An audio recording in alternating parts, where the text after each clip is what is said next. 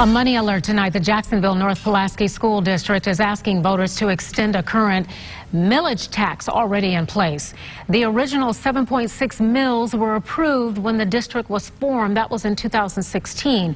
According to the officials at the meeting, the extension would keep the tax going through 2054. That's 35 years from now. Fox 16's Rebecca Jeffrey was at the first town hall meeting where the public could ask questions. Rebecca, how did that go? Well, good evening, Donna. The meeting certainly had its fair share of those for and against the proposed millage extension. While the district says it's not a tax increase, those against it say it's still more money being asked for just 3 years after the original millage passed.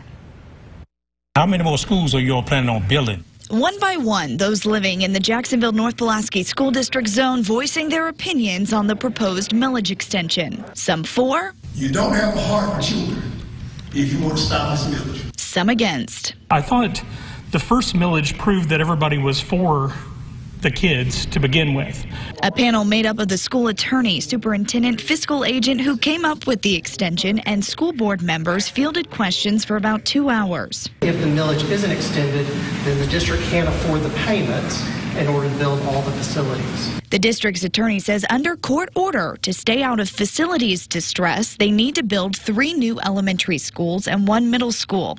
This comes after the district has spent about $90 million on the new high school, elementary school, and 2 multi-purpose facilities in the last 3 years. They say instead of raising taxes or cutting all non-essential school programming, the district is asking for the extension. It's $60 million new money. $60 million. That's $14,000 per child that's registered. And while the district says it's worked to find the best way to fund the improvements, I won't vote for it. Not the largest, but certainly the most vocal group at the meeting says they haven't yet made the grade. The millage extension goes for a vote come May 21st. The money would ensure the district is in compliance with the court order, and by 2026, all the schools in the district would be new.